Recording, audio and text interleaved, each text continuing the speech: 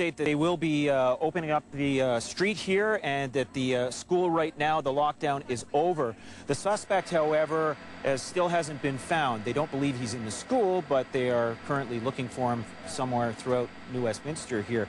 But about 1:30 this afternoon, a student spied a young 14-year-old boy apparently with a handgun, and that's when the lockdown started. Immediately, teachers were told through an announcement throughout the school to lock the classroom doors. They pulled the blinds drawn. Students were told not to use their cell phones, not to do any text messaging, to just remain quiet as they began searching room to room. And ERT, the emergency response team, has been going from room to room, and as explained by the New Westminster Police, it has been a very slow process. Well, we have to take a slow safety. We're looking at our paramount concern is the safety of the students. We have to do it in a slow, concerted effort to ensure the safety of each student in each one of those classrooms.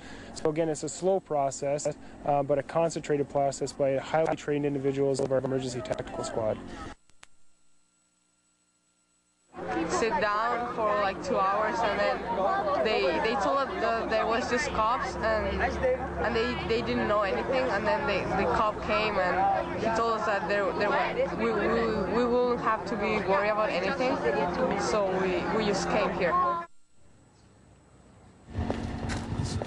And we understand there will not be classes tonight, obviously, even though they have cleared the school. And we're not sure when the traffic will start moving again, but at the corner of 8th and 8th, it's been particularly quiet while this lockdown has been happening. Slowly, classroom after classroom, very slowly have been coming out of the school as they've been checking each classroom along the way, Bill.